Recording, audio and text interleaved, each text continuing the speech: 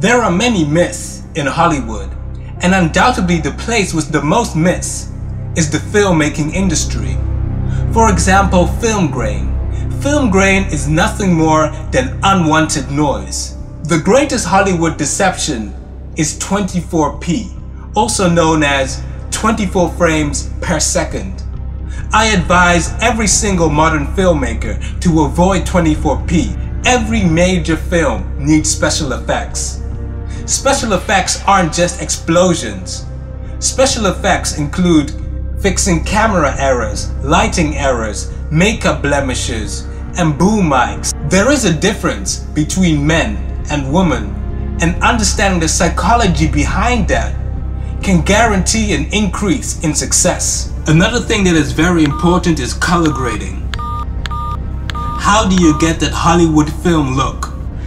Yes, sex sells. And Hollywood knows this better than anyone.